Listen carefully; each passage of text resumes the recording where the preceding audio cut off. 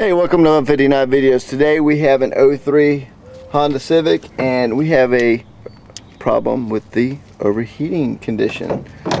So what has happened is, around town it was working just fine. Get up on the interstate and next thing you know, it was not working fine. Touched the upper radiator hose and it was scalding hot.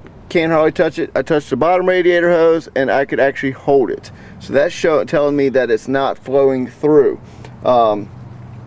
So one of the things is the thermostat is down here, and that would let the hot liquids up top, up here, flow through the radiator and then come back up. So what we're going to do is, the other thing too is when it was overheating like that, I could turn the heat on in the car, because on the Hondas the heat is pretty much flowing through the head. So when I was actually doing a few RPMs, it had enough flow through the head to come through the the heater fan in the car. Blew out some superheated air, and the car didn't bubble over, didn't get hot. So we're gonna go ahead and pull the thermostat off real quick. It's just two 10mm bolts, pretty easy to get to. So we're gonna go ahead and get this knocked out. We're gonna go get a new one. So it's real easy to do, anyone can do it. Make sure you put a catch can down below so you can catch your coolant. You can also some of them that got the pickox on other cars, you can drain it down a little bit. So once you get this guy loose,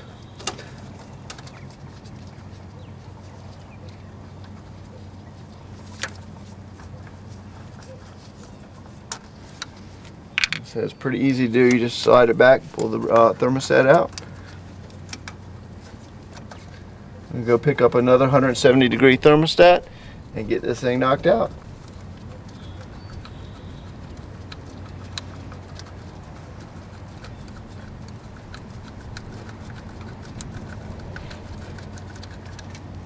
Right. So all you gotta do is slide it over just a little bit. Reach up in here, grab it. Now these are O-ring style thermostats right here. So you just take that off, change it out. Now this one was replaced not too long ago, but it was not working right, so we're gonna go ahead and get a new one and replace it. So stay tuned. Alright, picked up the new thermostat right here. And first thing you want to do is go ahead and put it back on. The little O-ring pretty much just clips right into place.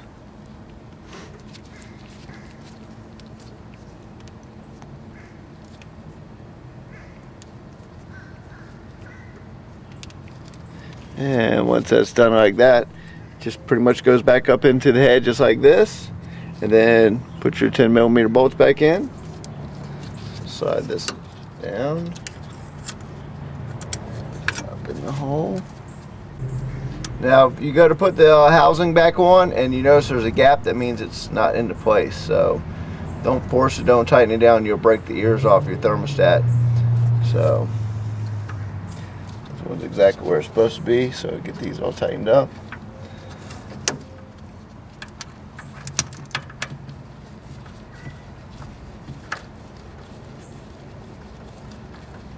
So remember the little bracket goes on this bottom right side over here.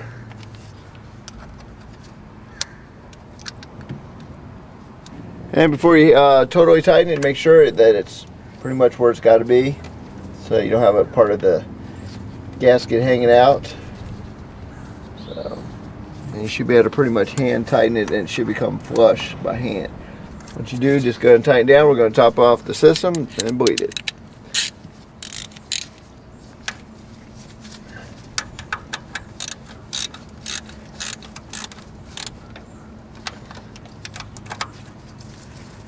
These don't have to be gorilla tight. All you gotta do is just snug them up. Only 10mm bolts.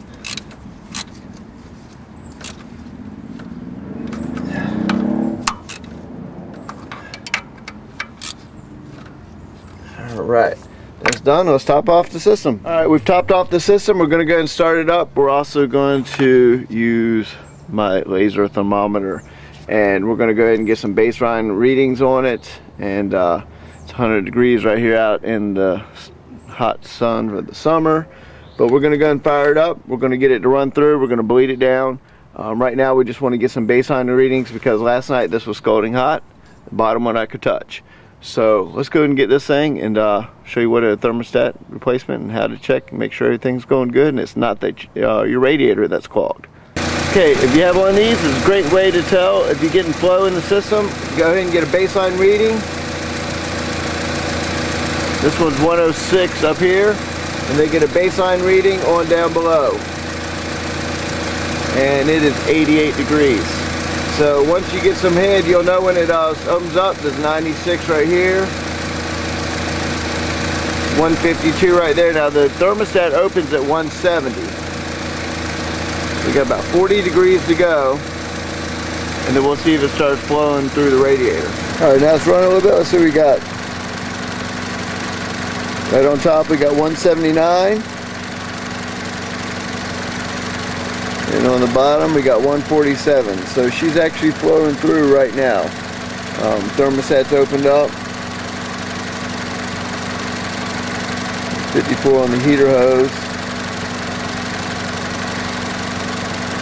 56 right there. 179. 186 at the head. 162 down there. Let's double check. 166. So that right there shows me it's actually flowing right now. Next thing you'll hear is the fan kick on. Now if that would have stayed at a low number, then that would have meant there was no flow going through. Anyways, hope that helps you guys. 11:59 videos out.